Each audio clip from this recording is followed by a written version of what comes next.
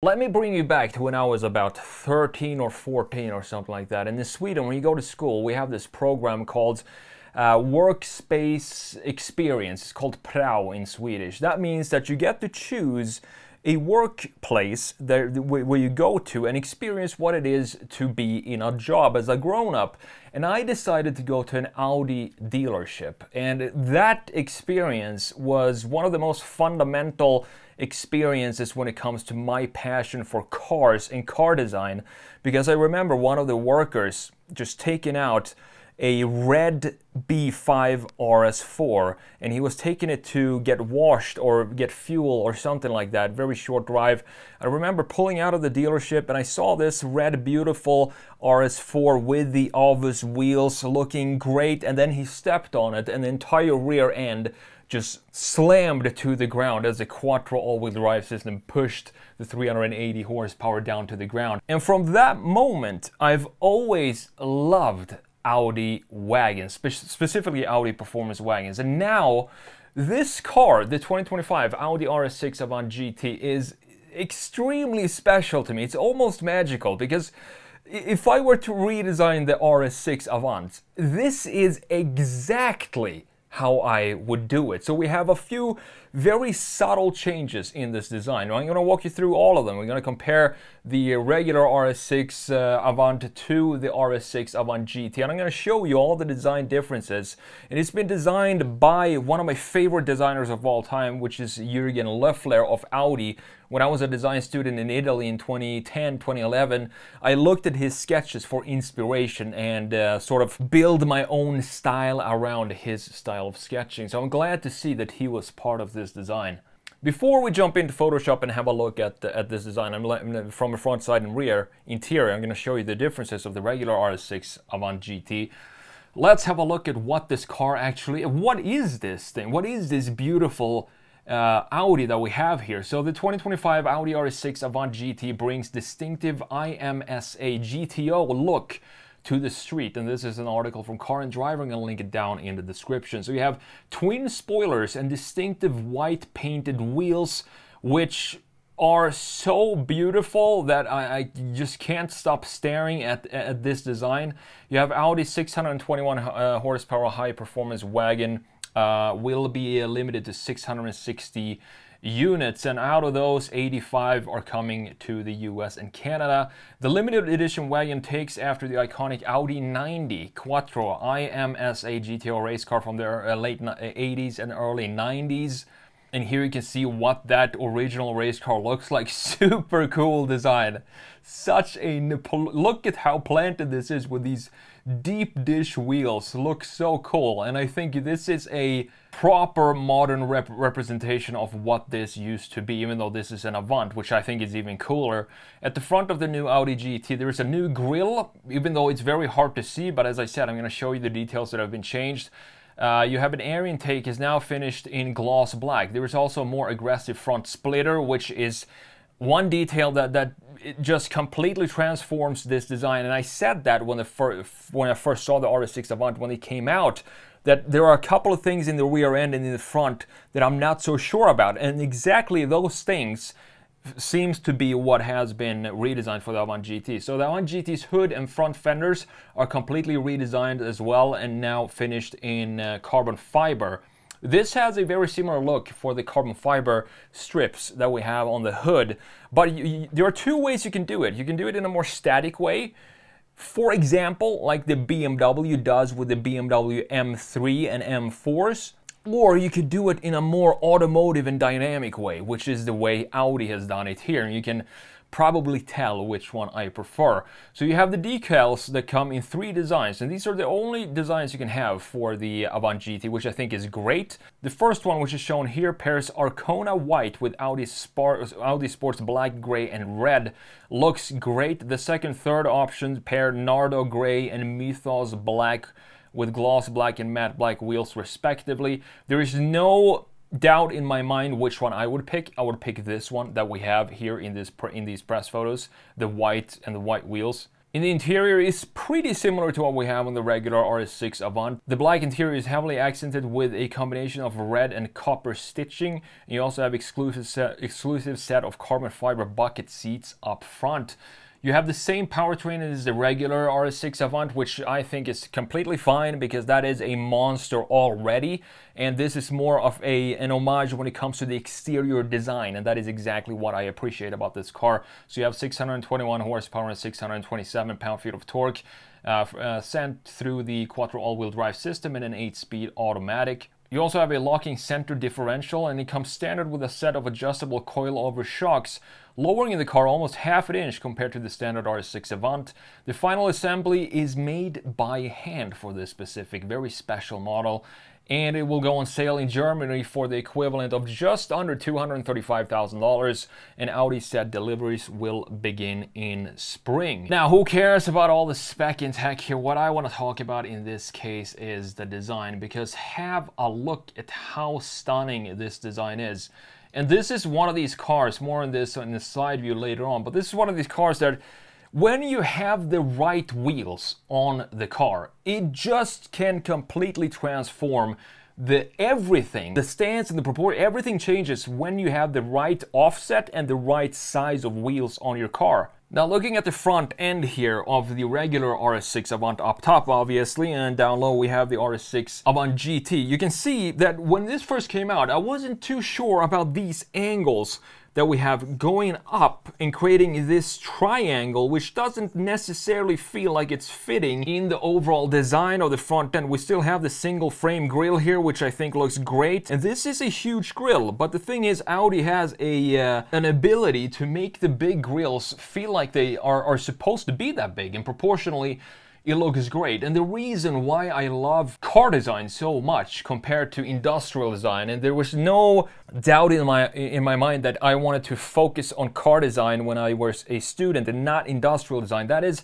because cars to me have, when you look at a car, specifically from the front end, it has a personality and it says something to you. It shoots out some sort of emotion to you that normal products or consumer electronics just don't do. They don't do it in the same way. And you build a relationship with your cars, and that is what I think this car is all about. So looking at the RS6 Avant GT, specifically in this lower area right here, we do have this front splitter that goes across the entire length. No ups and downs, nothing like that.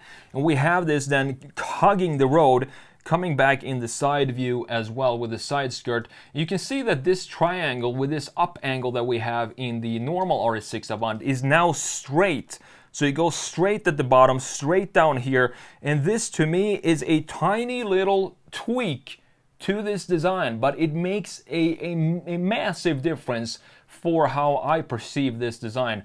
And then you also have some rally-inspired details here. For example, these 3 intakes up top in the hood. This is from the Ur Quattro rally car. You have sort of similar design down here at the bottom. And I do love that they made this portion of the front end blacked out, because it just removes some of the mass of the front end of the car. And we also have a mesh pattern that looks to be a little bit bigger. These holes looks to be a little bit bigger than we have in the RS6 Avant, the regular version.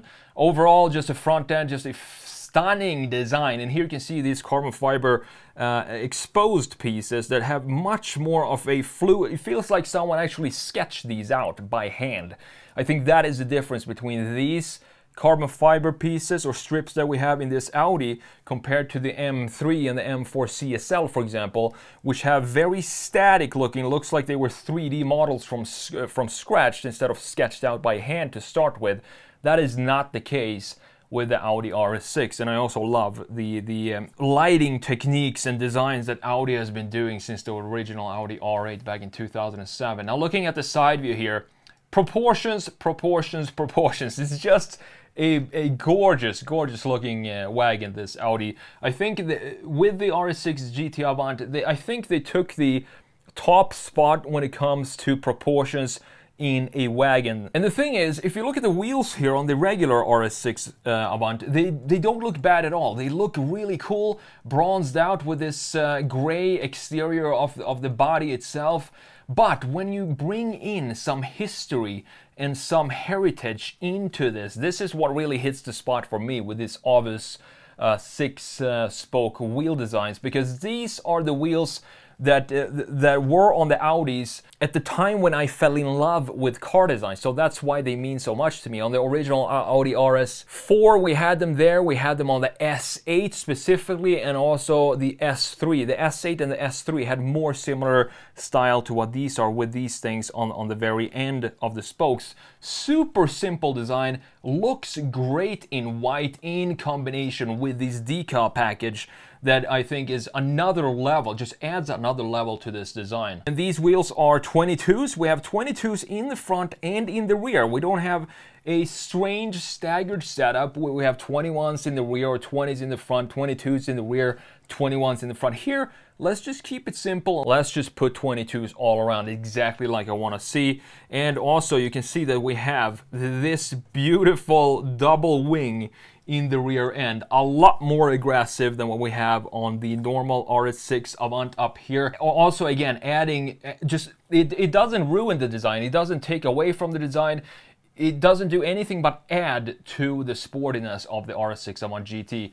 Looking at the rear end, there are a couple of changes back here in addition to the wing, which you can see more clearly right now up here. This double wing where the air flows through here and then shoots out right here. You also have this diffuser with a couple of wings here at the very bottom where air comes out and then shoots out up here, creating more downforce and sucking the rear end to the ground.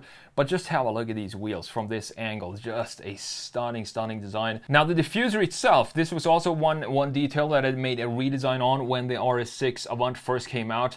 I wasn't sure about this line. It looks too brutal to me and too vulgar to me, this diffuser. And you can see that they have redesigned this design now into be still the same outline is exactly the same, but we don't have this line cutting through the entire diffuser. Instead, this line now goes right here and then cuts across and then dips all the way down. It doesn't go in this weird angle across here like we have in the regular RS6 Avant. And I think this makes it look more, sort of more industrial, but also more purposeful and more effective in what it's supposed to do. And I'm glad that Audi, of course, kept their big RS exhaust pipes down here, because that is a trademark for Audi RS models to have these huge bazooka oval exhaust pipes. And the M section of BMW have the quad exhaust pipe round. Audi has, going back a long time, has always had these oval ones looking really cool. Now, last but not least, the interior, no huge changes here for the RS6 Avant GT compared to the RS6 Avant, which is up top. Audi is doing fantastic interiors as well. The only thing that I would like to change here, specifically in the RS models, we have a lot of gloss black in these cars, and I reviewed the RS6 Avant a while back, and I said the same thing there. When you sit in this car and in person with the car, this is too glossy for me, specifically in an RS model. Maybe we can have it in the A6 is fine, but here I would much rather have it be a more matte surface, maybe even have this entire panel be carbon fiber. But you can see just how beautifully integrated the gauge cluster, the infotainment screen is here, and we also have a completely separate unit. Completely separate from the infotainment screen is the climate control settings down here, in addition to a traditionally integrated gauge cluster in which you can have the entire map on the screen should you choose to have that, or you can have the performance dials like we see here in the RS6 Avant GT. Fantastic interior with a couple of changes and tweaks that I want to do to the material choices.